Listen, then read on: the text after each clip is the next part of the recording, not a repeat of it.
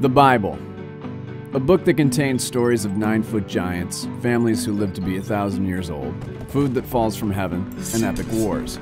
Cities turn to ash from the rage of tyrants, kings cast down, men dying in the dust of battle. One of the most controversial books in history. Some people claim it even holds the answers to life and death. The Bible was written by 40 different authors, representing a diverse group of people. They range from a doctor, a few shepherds, farmers, fishermen, tax collectors, and kings. With over 6 billion copies in print, the Bible is actually a compilation of 66 books written over 1,600 years. This makes it one of the oldest books in existence. It's also one of the most documented books ever. There are over 10,000 ancient manuscripts supporting its accuracy and consistency with original writings. Parts of the Bible, like Proverbs, read like self-help. It is better to live alone in the desert than with a crabby, complaining wife.